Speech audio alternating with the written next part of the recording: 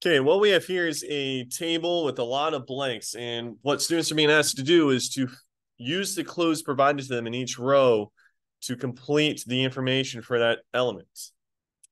So we have indium, which is I in for its symbol. It has an atomic number. Let's see. I need you all to help me out here. Kellen, what is indium's atomic number? 49. So how many protons does it have? 49. So if there are 49 protons, how many electrons? 49. Now, what is its mass number rounded to the nearest whole number? 115. So how do you find the number of neutrons? Which is? 66. You guys got 66. So 115 minus 49 is 100 and, or no, just 66. Okay. Pick someone. Sawyer, you're up. What element has 35 protons? Bromine. What is bromine's symbol? Br. What is its atomic number? 35. We have 35 protons. How many electrons does it have? 35. What is its mass number rounded to the nearest whole number? 80. And so how do you calculate the number of neutrons, Sawyer? 35 from 80. What is that?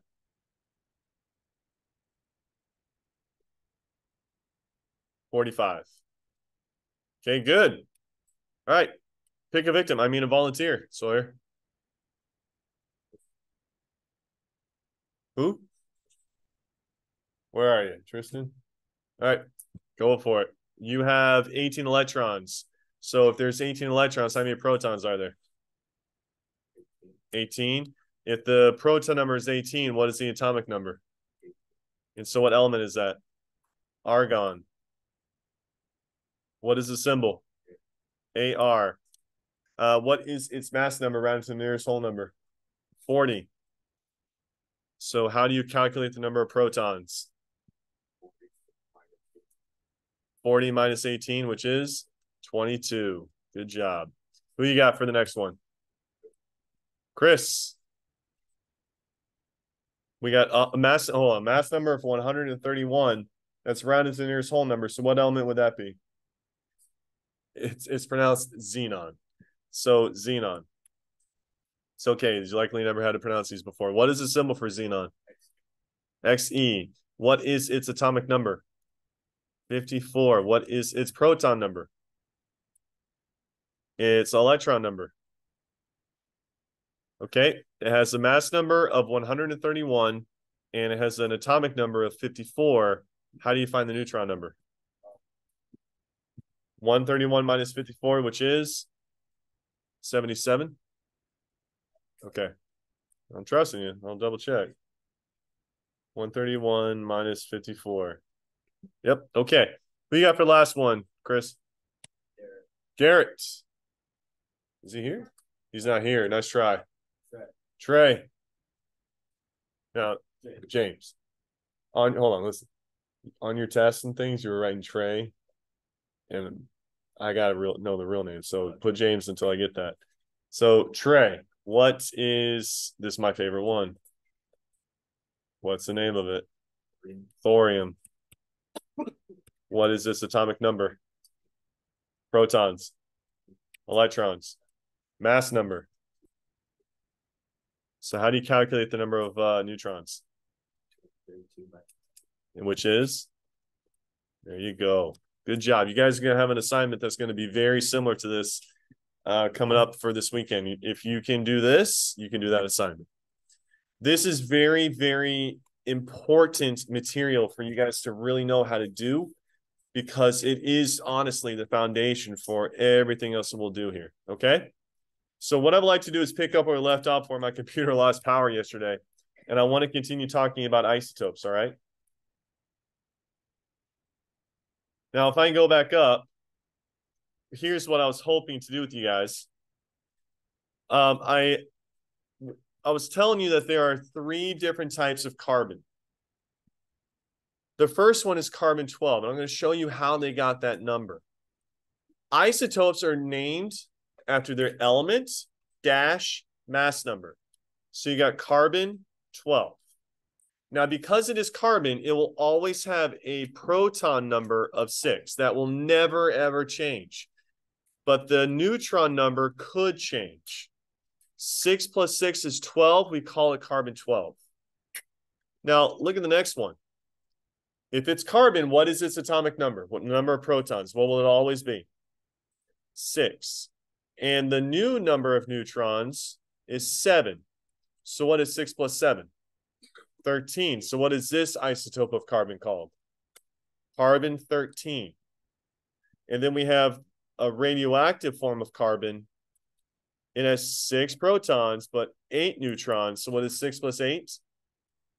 14. So what is this carbon isotope's name? Carbon 14. When you are saying the name of the element, it is the name dash mass number. That's how you actually pronounce it. And that's how you formulate it. Now, there's this next part is, again, important for the entire school year. So write this down. This is how you write the symbols, okay? Now, this is carbon. So what is the symbol according to the periodic table for carbon? The 1 or 2 letter symbol. That's what that is. What is it? Capital or lowercase? That matters. So I'm just going to put them in different colors so we can tell them apart. And here's how you actually write them, okay? You put the mass number in the top left corner.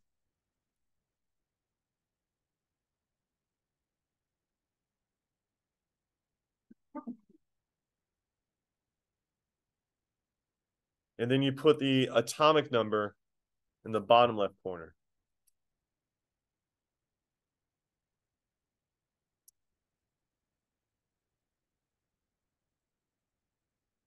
So I want you guys to do something for me. To show me that you know how to do this. I want you to go to the column that you guys just did in the table with symbols. We got indium, bromine, argon, xenon, and thorium. I want you to add the numbers that will go. I'm going to just move these over so I have room for them, okay? So I got I, N, B, R, A, R, X, E, and TH. I'll do indium with you. Indium had a mass number of 115. Whoops. So you put 115 here, and then you put 49 down there. I want you to do that with the other 4. This is important to know for the rest of the school year. It's very important you know how to do this.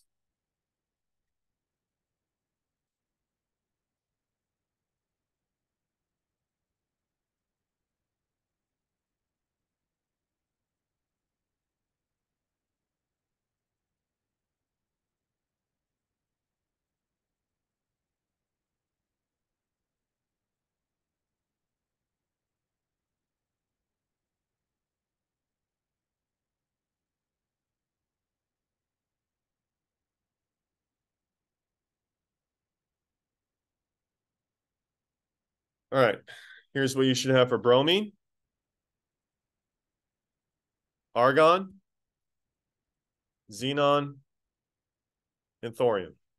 There's no, let me put it, there's no problem solving brain power with this. It's all about formatting. You have to know how to write them out. And I certainly hope none of you did this.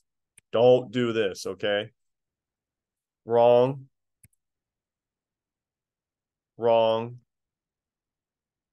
Wrong. Here's something you may have done.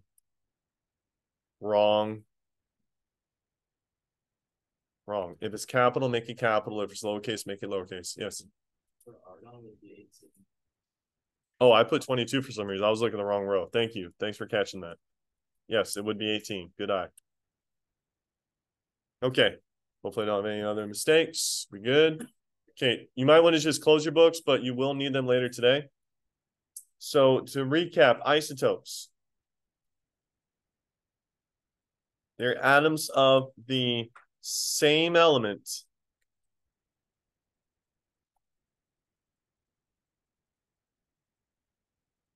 They have the same number of protons and electrons.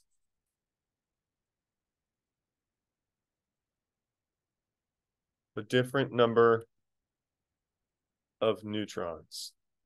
So I do have a couple more examples for you. And we're going to do potassium.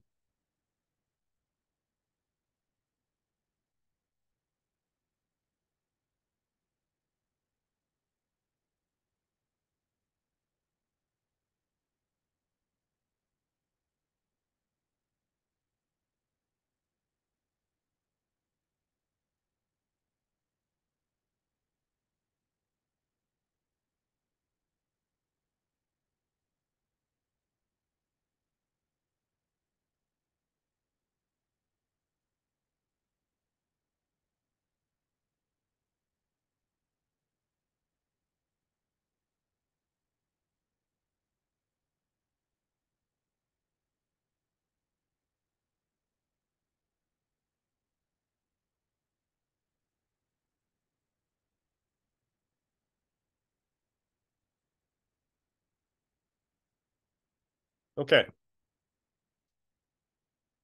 Do you guys know what the symbol for potassium is? It's not P. It's not PO. It's K. In Latin, the word for potassium is with a K. All right. So, Trey, I'd like you to help me out with this. If they're all potassium, what letter will they all be? We can put K in for now. All right, Trey, now because they're all potassium, how many protons do they all have? You can take a peek in your book or on the periodic table. Not 20. 19. So if there are 19 protons, how many electrons are there? There are 19. Go and fill them in. And Trey, which of those numbers represents the atomic number technically? I know the 19, but is it the proton number or the electron number? Technically, which one is it? Is the atomic, huh? No, electron. The reason why it's technically protons is, as you guys will learn next unit, the electron number can change. So you don't want to depend on something that can change. Proton number is solid. It won't change. So what does the atomic number reflect? The proton number. So what is the atomic number for potassium? 19, 19, 19.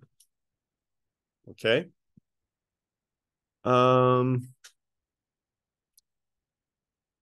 What would the mass number be? With these, look at these isotopes. What would it be? These are weird isotopes. You got 20, 21, and 22. No, those numbers represent the atomic number. So this is a weird one.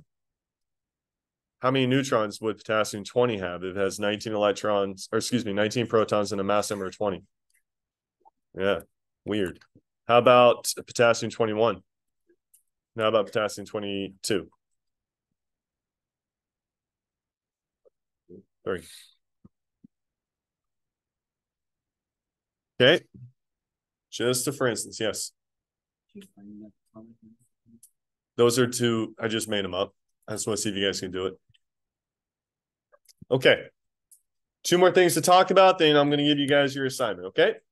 Here we go.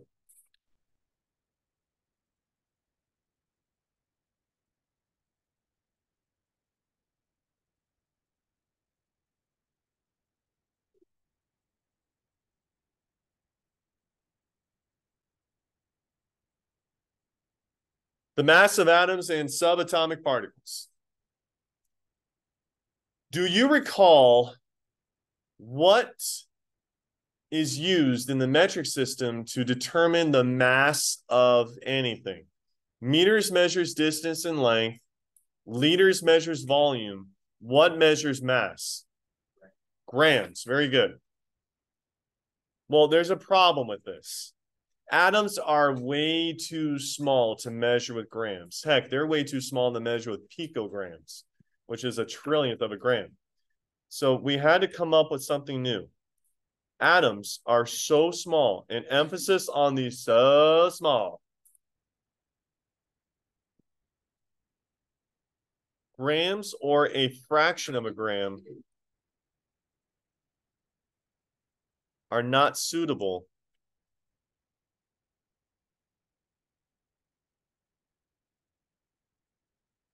to measure their mass. So scientists had to come up with something new specifically for atoms. So they invented the atomic mass unit, or AMU. This unit of measurement is specific to the size of atoms and their subatomic particles. It is used to measure atomic and subatomic mass. We can't use grams. Grams are way too big. Way too big.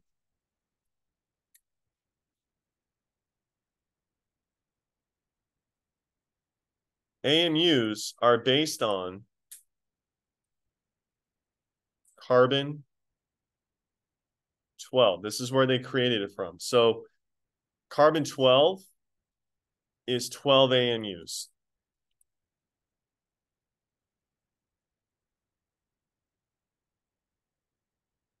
So when you hear the mass number, that is basically how many atomic units it is. So when you guys were creating your data tables when you walked in today,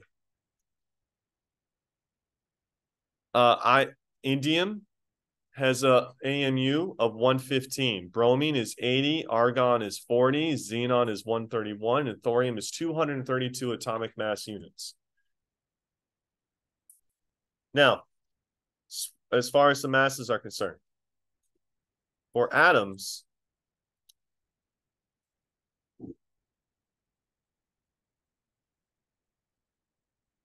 the mass number,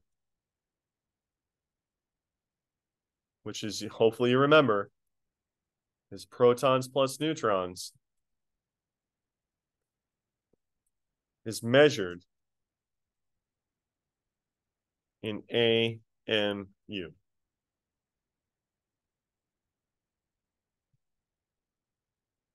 So I want to give you some easy ones. Let's do hydrogen.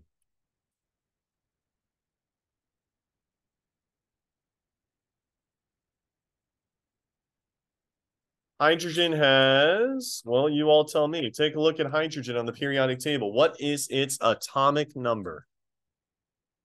1. It is 1 proton. What is the number of electrons then if it has 1 proton? 1. I want you to take, before you tell me the neutron number, can you tell me the mass number? Look at your periodic table. You will never have to memorize these numbers. Heck, I told you that when I had to take a test to be certified to teach this class, they gave me basically 2 things. They gave me a calculator and they gave me a periodic table. If I had to have those, you definitely have to have those too. So don't ever feel like you have to memorize anything. I will tell you that as you use the periodic table every day in this class, you will start to memorize things. Like it's like watching SpongeBob. If I asked you to tell me every character's name, you didn't have to study that. You didn't have to like work hard to remember that. It's just from repetition, watching the show every day. It just happens. If you watch your favorite team play every week, you just memorize their names. Same is going to go with chemistry. So I'm not going to force you to memorize anything. I'm going to let it just happen naturally. So you will eventually memorize this. What is hydrogen's mass number rounded to the nearest whole number? 1. So how many neutrons does it have? 0. So when I ask you its AMUs, hydrogen is 1 AMU. Let's try something a little more kicking it, okay? Copper. Its symbol is Cu. What is its proton number? Look around, try to find it. Cu. It's like a scavenger hunt right now. 29. If it has 29 protons, how many electrons does it have? 29. Skip the neutron number for now. What is its mass number rounded to the nearest whole number? 64. So what is the number of neutrons? 35. So is it 35 AMU or is it 64 AMU? 64. Okay. So that is how you measure an atom. A copper atom is 64 AMU. A hydrogen atom is 1 AMU. A thorium atom is 232 AMU. Yes? So does that mean like one proton is one? That's what I'm getting to, Varun. That's my next thing. So let's do the mass of subatomic particles.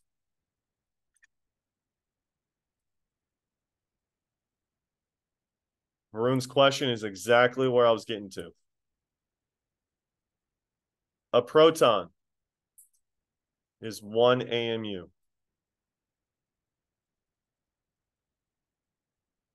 A neutron is 1 AMU.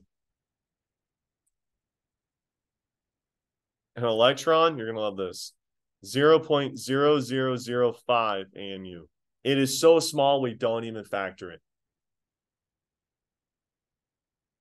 That is 1/50,000th of an AMU. We're not going to consider that. Electrons are so small, you don't factor them into the mass.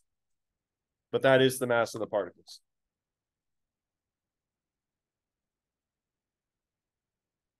Okay. And now the very last thing to do, and I'm going to set you guys off on your own to complete your work. Whether it's classwork or homework will be up to you. This is going to be atomic mass, the last part for today. And you will need a calculator for this. There's no question about it. Unless you are a mental math whiz, you're going to need a calculator. Now, I'm going to go to Google here. I'm going to try to find something after I actually type this first. There are different forms of the same element that are across the universe. And I'm going to focus on carbon. There's carbon found in your body. There's carbon found throughout space. But as I indicated to you, there's 3 main types of carbon. Carbon 12, carbon 13, carbon 14.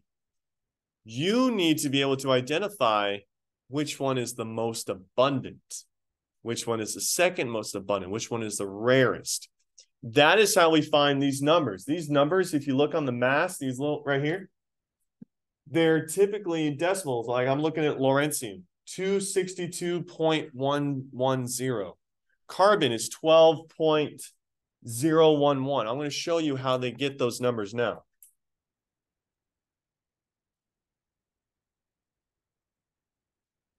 Hold on.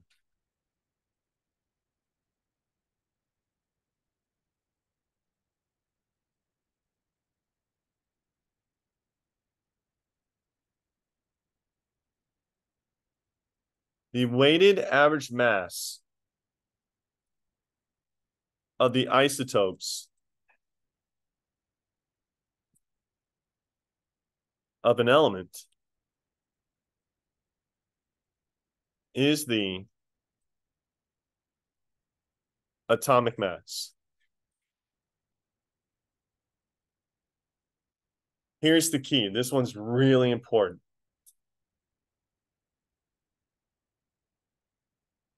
Different isotopes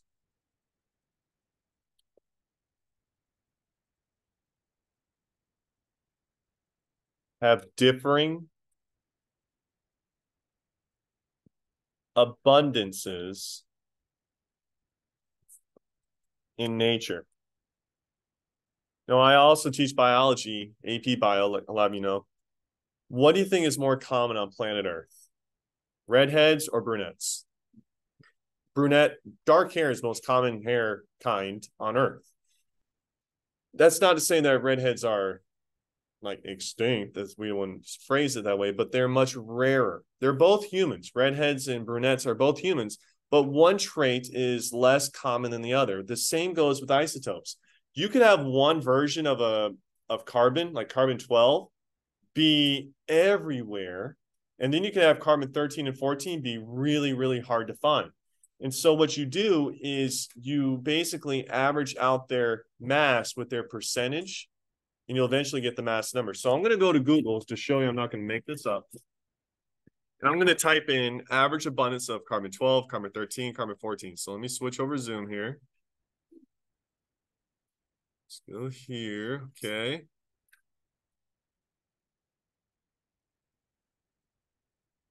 Abundance of carbon 12. All right. So carbon 12 is the most abundant of the two stable isotopes, carbon 13 being the other, not just on Earth, but basically in the universe. So I want you to write this number down. I want you to write carbon 12, mass number, 12 AMU. But here's the important part. All of you you should have, I'm not going to say better, it's kind of threatening. All of you should have gotten a decent grade in Algebra 1. How do you write a percentage as a number that you can actually use in multiplication and division? You have to write it as a decimal. You need to write 98.93% as 0.9893. So I'm going to do that now. I'm going to switch back from Zoom. Here's what I want you to do. For carbon 12,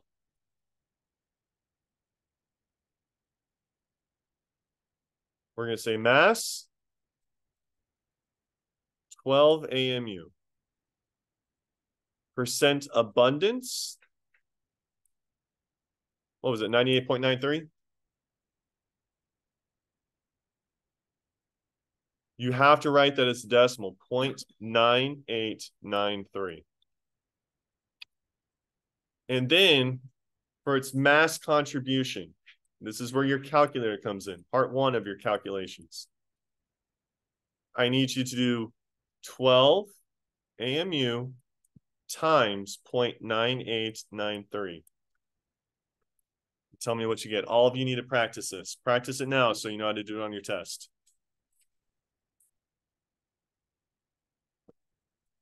Round your answer to the nearest hundreds place.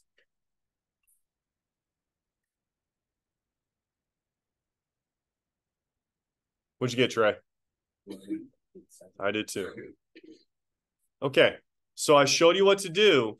Now I want you guys, and I'll help you out with the number. I want you to also do this with carbon 13 and carbon 14. And I'm going to wait for you to do this. Please pay attention. I'm going to wait for you to find the answers like you just found for carbon 12. What I just highlighted, I want to wait until you find those numbers for 13 and 14. So in order for you to do 13 and 14, the first thing you need to do is you need to write down their mass. That's the easy part. What is the mass of carbon 13? It's in the name. 13 AMU. What is the mass of carbon 14? 14 AMU. That's easy. But now you need my help. I'm going to go to Google. I'm going to type in the abundance, and you need to write this down.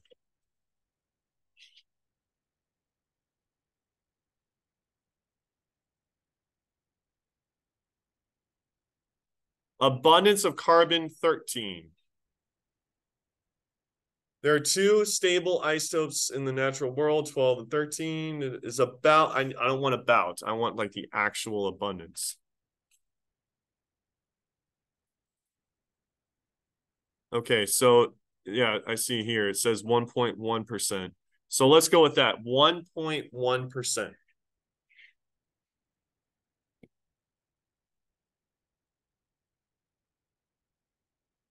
And then carbon 14, which I'll talk about on Monday. It's radioactive.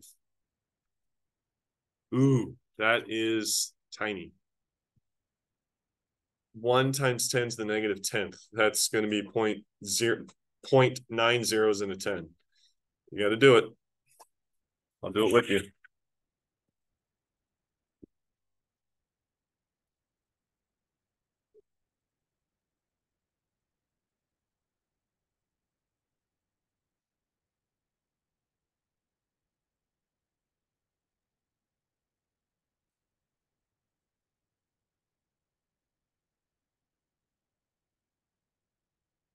1.1% is 0.011. And then this one's going to be a lot of fun. Hold on, let me double check that. Oh boy. Okay. It's not going to be 9 zeros. It's going to be 11 zeros followed by a 1. Lovely. Here we go. 1, 2, 3, 4, 5, 6, 7, 8, 9, 10, 11, 1.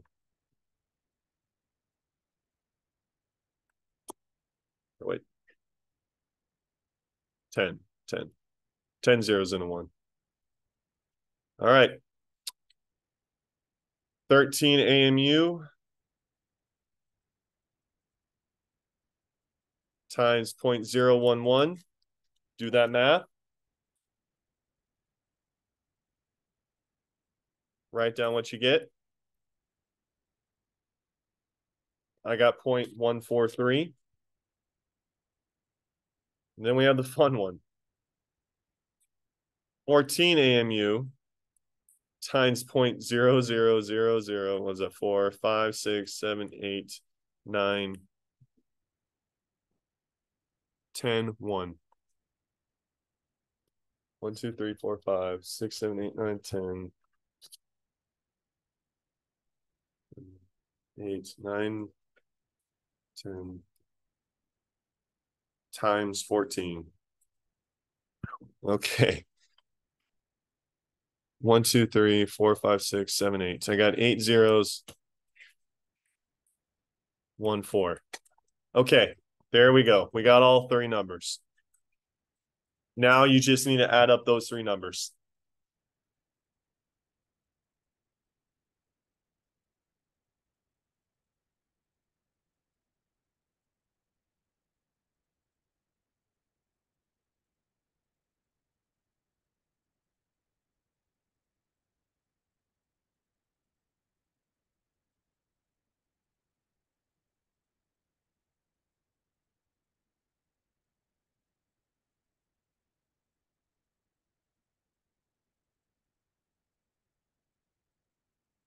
What'd you guys get? Give me the whole thing. And then I got 5 zeros, 1, 4. I want you to look at carbon in your periodic table.